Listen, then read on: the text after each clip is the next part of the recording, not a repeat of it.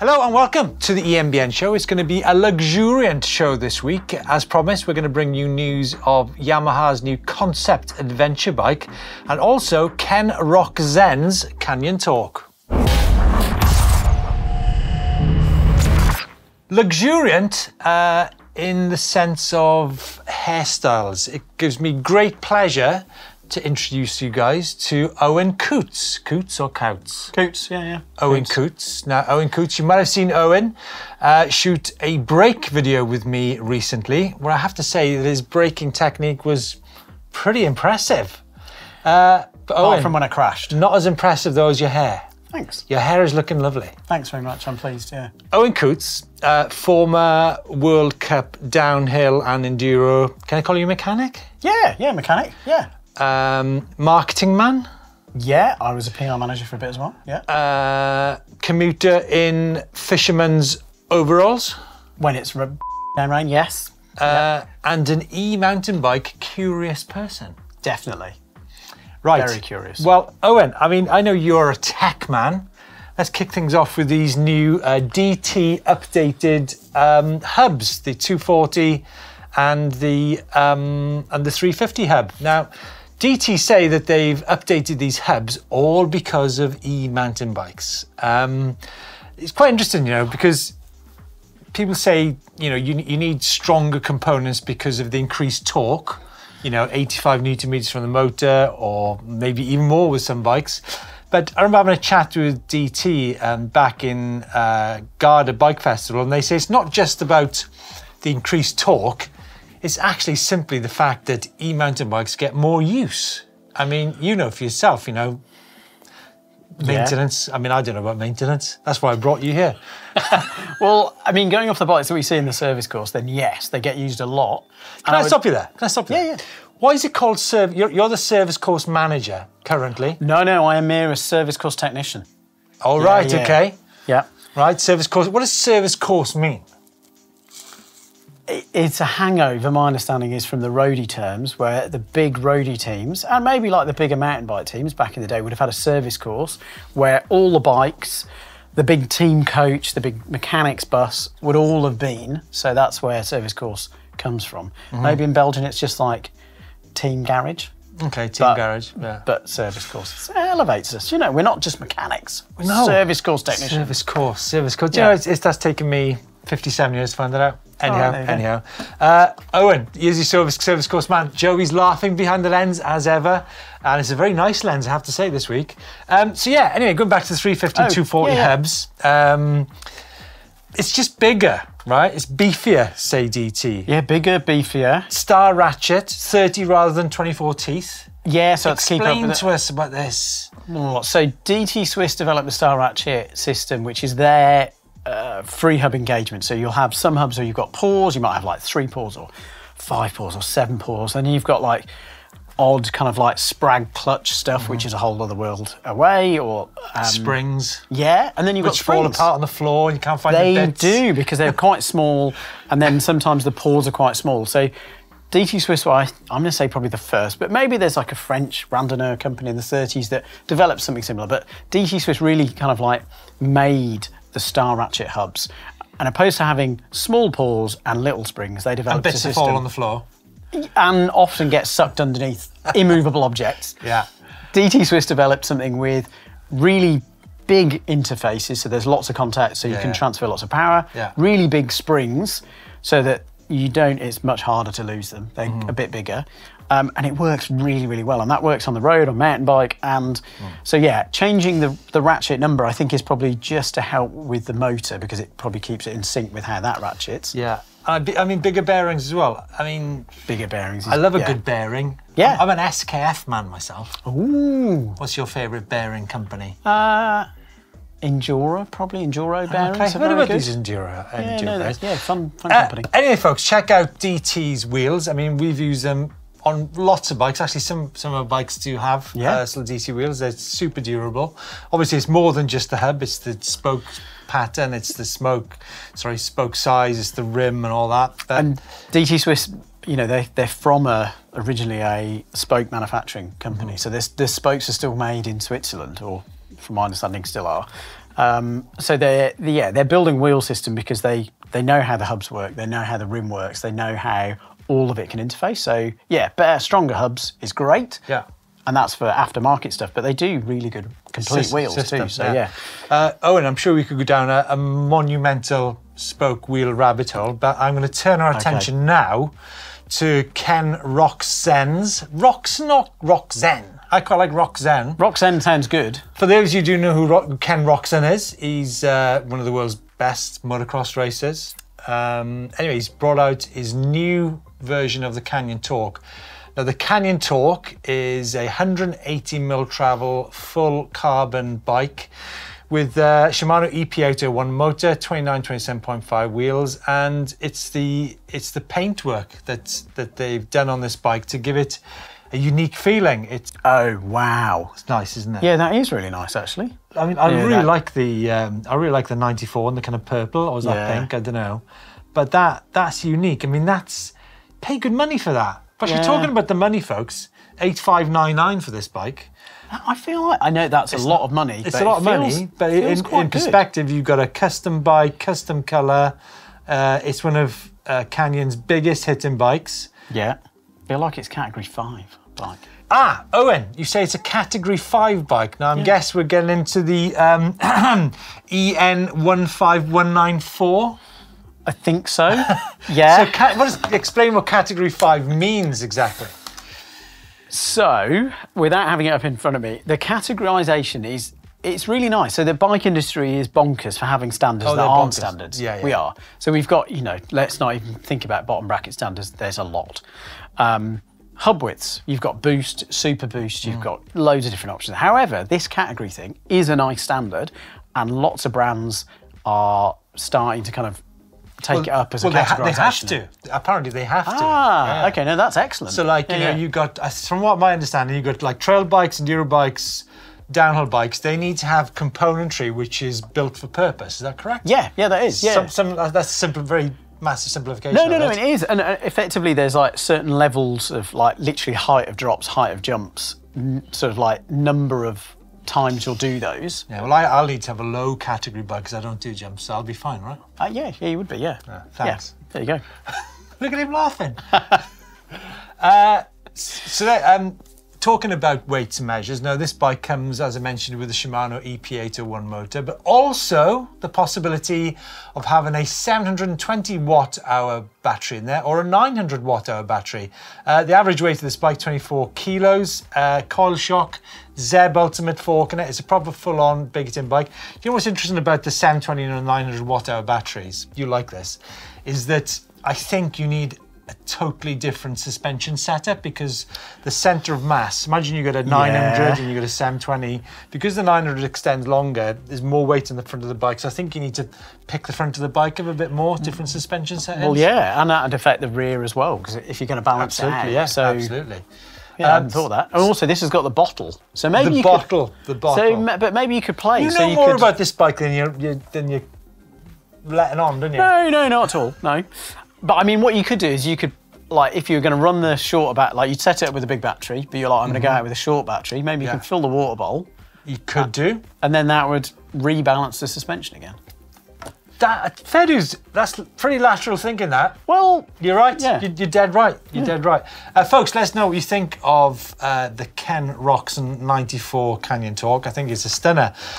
Moving on now to Cannondale have launched a new Moeller Neo Lab 71 eMTB. Now, this is, talking about luxuriant, I think the paint job of this is pretty luxuriant too. So two bikes which are pretty stunning looking bikes.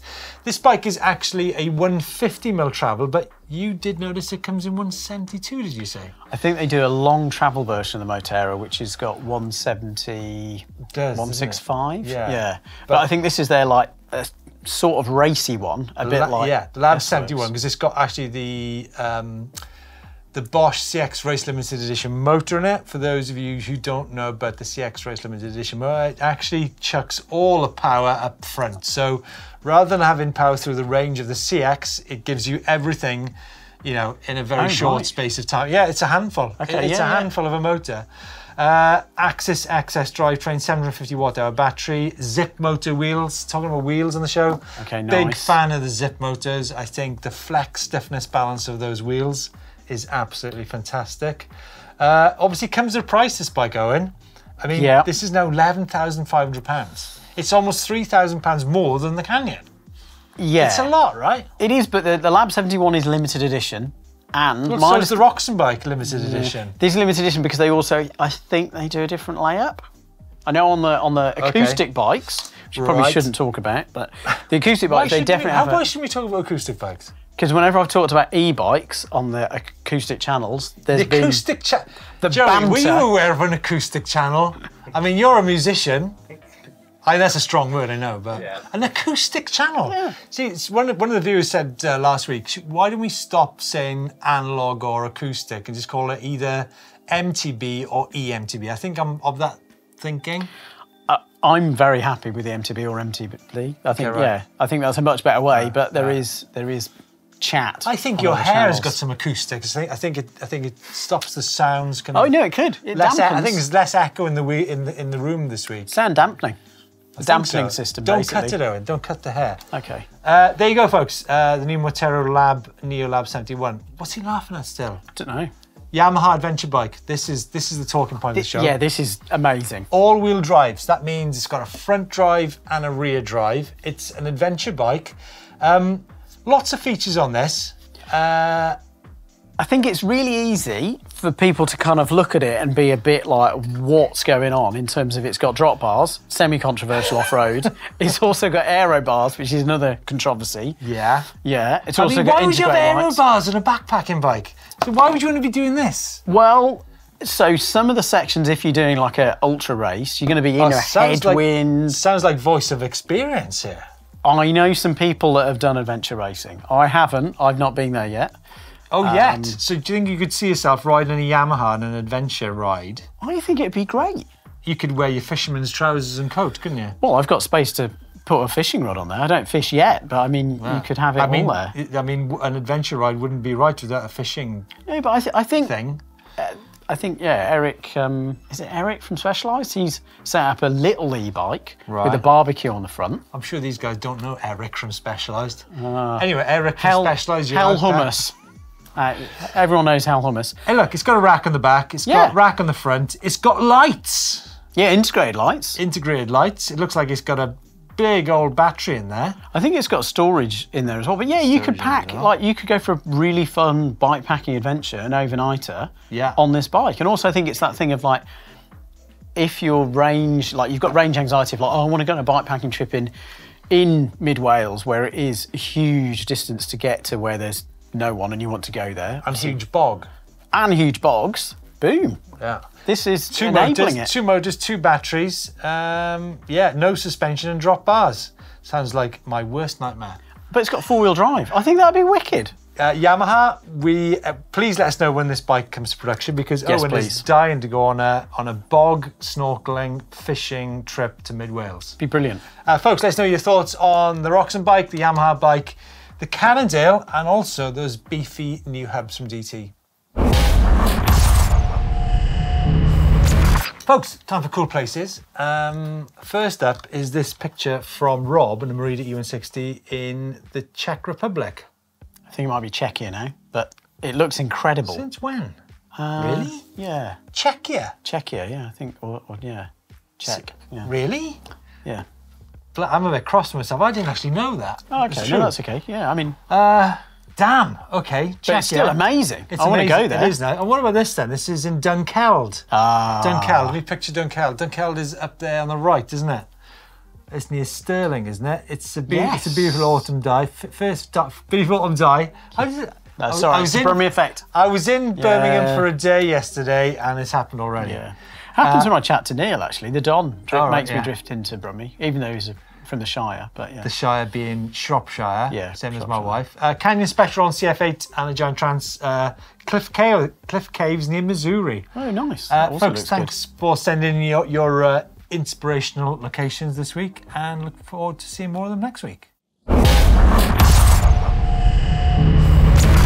Okay, folks, time for viewer comments and feedback. I have to do a disclaimer that I didn't actually write these comments. I didn't actually put them in the script, but so, well, let's chuck Owen in on it. Lucky me. Let's begin. You're e-bike curious. Let's see what you're going to say about this. First one's from Miggy Clark. Miggy Clark. Do you want to talk yes. I think someone should run through the actual difference in numbers, what torque at the wheel that the crank length makes. I understand that it's negligible, like 5 watts or 10 newton meters. Well, sorry, Miggy, that's not negligible. It's that's not. quite a bit. 10 newton meters is huge. I know, likewise, 20 mil in difference in crank length is also quite a lot. It's like massive. Yeah, yeah, it is. Well, I don't know. I mean, this is almost like a 1 hour video in itself. I mean, yeah, like you said, 5 watts isn't negligible. 10 newton meters, that's probably like, for a mid-power bike, that's a fifth of the torque or an eighth. But crank length, I mean, 20 mil difference is huge. Yeah. I think the interesting thing with crank length, I mean, Miggy, we can't go into massive detail, but we will follow it up with a video for you on the effect of torque and watts. But on crank length, we've actually done quite a lot of research on crank length, and I think for me at least, riding technical terrain, I think the shorter crank makes it, you can react quicker on a shorter crank. I found it surprisingly stable in a downhill environment as well. Do you know, I had a fact last week. Did you know that Hope sell more 155 cranks than all the other cranks put together? Apparently. But I believe I don't know if that's gossip or not, but apparently. I believe it because there's not many brands that are doing a crank that short. And actually, I know from kind of like, I'm short, I'm like 172 centimetres, so I'm not short, but I'm short. If I was on an e-bike, when I get an e-bike, I want to get short. Did you hear that, Joey? No, when I get an e-bike. Yeah, I might win the premium bonds. I'd run really short cranks, and most brands are only doing down to like 160. So it makes sense that, Hope are going to go well with short cranks. And hopefully lots of other companies too. Like I said, folks, that's just what I heard in an event last week. Next question is from John Summers. Go on, I think I'm going to leave this one with you too. Okay, cool.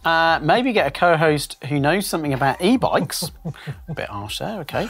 And is at least enthusiastic about them. Something more to contribute rather than just saying openly he doesn't know anything about them. Did this actually just happen?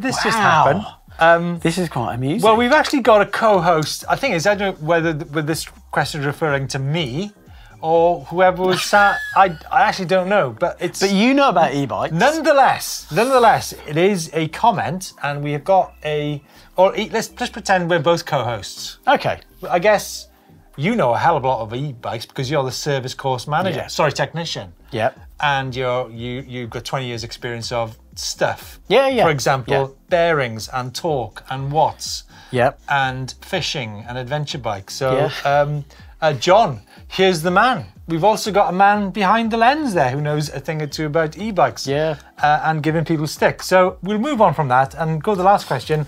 Chris Hayes, hi guys, I've just bought a pristine low mileage second-hand Cannondale Moeller Neo Carbon plus 321. As an upgrade from Bosch Purion, which would you recommend, the Kiox or the Nyon? I think I'd definitely go for the Kiox, Chris. But that's like a personal thing. I think the Kiox is lower key. Still got all the metrics on there. Easy to kind of take off. You can use the Kiox as a lock on the bike. Or maybe even, I mean, the thing is, we're talking about display on handlebars. I mean, the thing is, that's my wife, by the way. In the camera. Almost worked with her. Yeah. What? Yeah. Anyway. There was a crossover, Right, stop that now. So, displays. I never look at the display on my e-bike. I mean, Chris, do you look at the display on your e-bike? Maybe if you look at the display, I'd probably say the Nyon is probably great because maybe suited more towards, fire roads or I was going to say main roads, but you shouldn't be looking at a display if you're riding on a main road, right? So, out in the hills, Kiox, fire roads, Nyon, simple as that, I think. Folks, thanks so much for your feedback. Each week there's some really good insight, actually, and we hope in the next few weeks to actually answer much more of these questions which are posed on the videos coming out every week. So thanks so much for that. Right, time now for the weekly question for you guys. Before I do it, Owen, how's the show going for you? Your first EMBN show? I'm enjoying it. Yeah, that's good. More enjoyable than I thought. I thought there'd be a bit of pressure. Tried not to overanalyze. Overanalyze. Yeah, I tripped over that. Well, we can talk about overanalyzing in a minute with this week's question. You're also a graphic designer, aren't you, as well as a writer? Yeah, You've got quite a lot of skills, haven't you, really? Yeah, I think I've Just done trying to introduce you guys to a bit more about Owen, you know what I mean? I mean, like, I can tell you a bit more about him. He rides a road bike in fisherman's top and trousers. Sweaty as you like. I mean, that's more off-road. It's got, not the road bike. The off-road bike's better, but yeah. Is there sad news about Nukeproof? I hope they continue. Sad. I hope things go good there. Yeah. I mean, I'm thinking about Paigey and Sam Hill and Rob and JC. JC and the whole team at Nukeproof. I mean, some heavy-duty things going on in the bike industry at the moment. Really big things. I mean, you yourself worked for Nukeproof, didn't you? I did, yeah. Well, I worked for CRC PayPal, so the downhill team, and expanded with those guys. So yeah, I know them really well. And you know, like Dale, the designer, would come out for, I mean, those guys, training camps and stuff, and you know, some highly skilled, really cool people at their jobs. Yeah. I mean, and probably Nukeproof, you know, won't be the only ones, but. I don't know why I brought that in. I just thought I would, but no, it's valid. There you go. Anyway, the weekly question, folks, is this week's question is what we'd like to know from you is what is the one piece of tech you've been sad to see go or not make it to market? Oh, that's a question for the viewers. Oh, right. Sorry. Should we leave a long silence there? I've got loads of things that just would be quite fun to. That didn't make it. Yeah, like linkage forks. Like there were those really cool carbon linkage forks that I thought those were going to be. What were those hideous forks that were kicking around 2 years ago? That's what I was referring to. I thought they were quite good. No? No! Oh, but it's like a trailing link. They look wicked. No. No? I didn't get to ride any, so I don't know. But hey, Lorwell linkage forks were good back in the day. That was leading link. These are trailing link. The motocross had some Valentino Ribbi. Is it Valentino Ribbi had some forks back in the 1960s? I'm going off on a massive tangent. Okay, folks, let's know your thoughts about what tech you've been sad to see go or didn't make market. Let's leave it at that, Owen. Okay. We can go down a massive other rabbit hole, probably a hair hole. Do hares live in holes? They don't, do they? They must do. Do hares live in holes, Joey? I have no idea. Damn. Is it squirrels live in drays? But they're up in trees. Yeah, but yeah, okay, there's this week's question. Here's a supplementary question for you guys. For bonus points. Bonus points. Do hares live in holes? Badgers live in sets. Yes, they do live in sets. Oh, news in. Dun, dun, dun, dun, dun, dun, dun, dun, dun, dun. Breaking news. The EMBN Show. They live on the ground in nests. Oh, hare's nest. Right. Hare's nest. That is a nest of hair. I'm proud of that. I mean, that's amazing. Just to be involved in a story with that kind of loop around. That's well planned. Like that's like that? Beyond, yeah, no, that's huge. Like that? You like that? Yeah, that's impressive. Well, if you like that, we're going to move on now to the bike vault. Right. There's 3 bikes in the bike vault. We love this. What is going on? This is controversial. Ooh. This is controversial. This is the thinnest bike vault ever. The first one's Peter in Cumpark, Forest Ronda. You know it, do you? I do. What do you reckon? So nice or super nice? Too late. The time's up, Owen. I'm nice. Afraid. Nice. Okay. Is it just no one said rapid fire? Okay, rapid fire. John Nukeproof Scout 290 in Schaffhausen, Switzerland. I mean, come on. That's great. Shallow depth of field. It's bang on in the middle there. Even Joey's going to like that shot. Joey, nice. I like it. Oh, you're just being contrary. That's nice. It's Too much ground. oh, both of you have gone nice. Yeah. No, well, he didn't say nice. He was. No, he did. He put nice in his words, and then finally, sad guys. Do you know what? I'm going to make up next week and have 12 bikes in the bike vault for this. We could go 15. Paltry, 13 actually, for good luck. Paltry 3. Jamie, Specialised lever carbon. 50 acre wood. Nice. Very nice. Like that. Yeah. Crikey, a bike vault that didn't have a super nice. I think this is the first time ever that the bike vault has never had a super nice. What did I say? But that's a said super nice. You said very nice. Very. I meant You can't super. have very nice. I can't. I'm not folks, down with the lingo. I'm down with the e-bikes, but not the lingo. Guys, catch up next week where we'll try and make up some lost ground in the bike vault.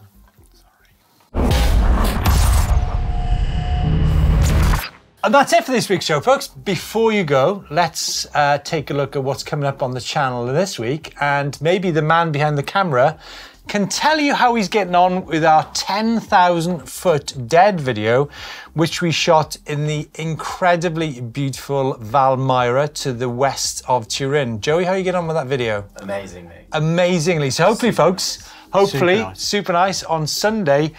Check into EMBN because that is an all-time video and some of the most insane single track riding in the world. Thanks so much, Owen, for joining us on the EMBN show. Hopefully, see you here next week. Fingers crossed.